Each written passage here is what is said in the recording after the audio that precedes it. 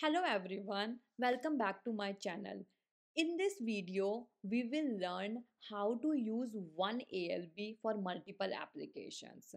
So generally we create a load balancer. We have seen in the previous video where Kubernetes Ingress is creating a load balancer. But if you have 10 services, creating a 10 load balancers per service is not a cost effective solution. So for that, how we can assure or how we can expose multiple applications on one load balancer. So we will be deploying two services. So I have already deployed the Nginx service on my Kubernetes cluster, and the second I will be deploying this Kubernetes app, game application on my Kubernetes cluster. So here you can see I'm creating this namespace, creating the deployment and creating the service here. So let's just go to my terminal and run this command kubectl apply -f game. So it has created the namespace deployment and the service for this application. And now I have to create the ingress resource.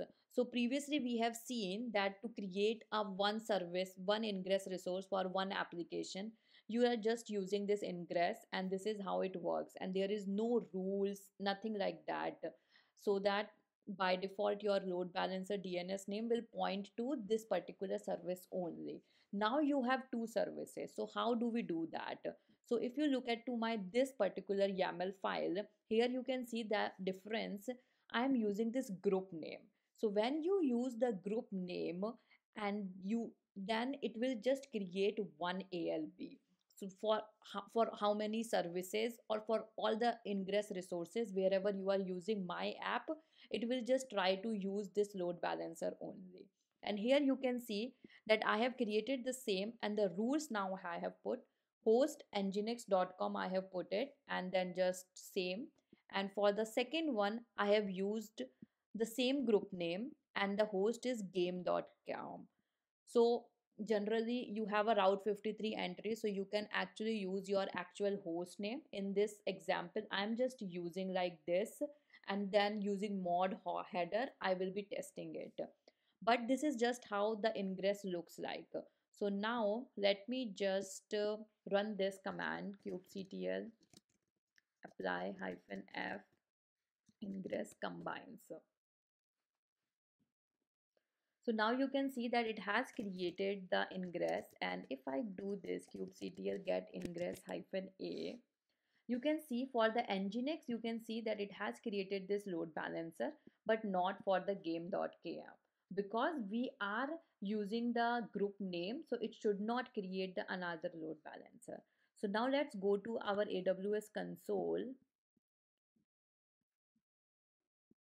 So here you can see that it is creating one load balancer.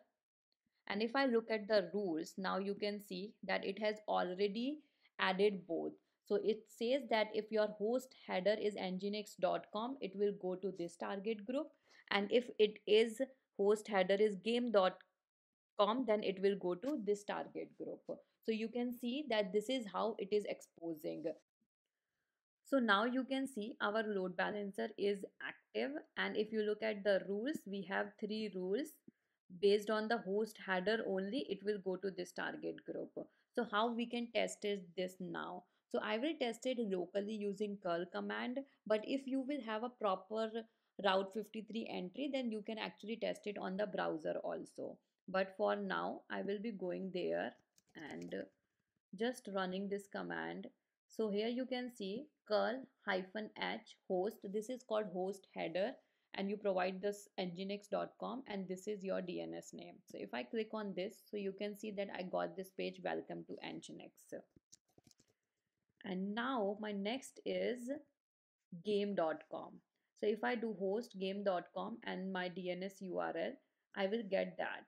So this is all big game, so you get all the details. So this means that you can use one load balancer for multiple applications using path based filter and host header. You can route your request to the specific target groups.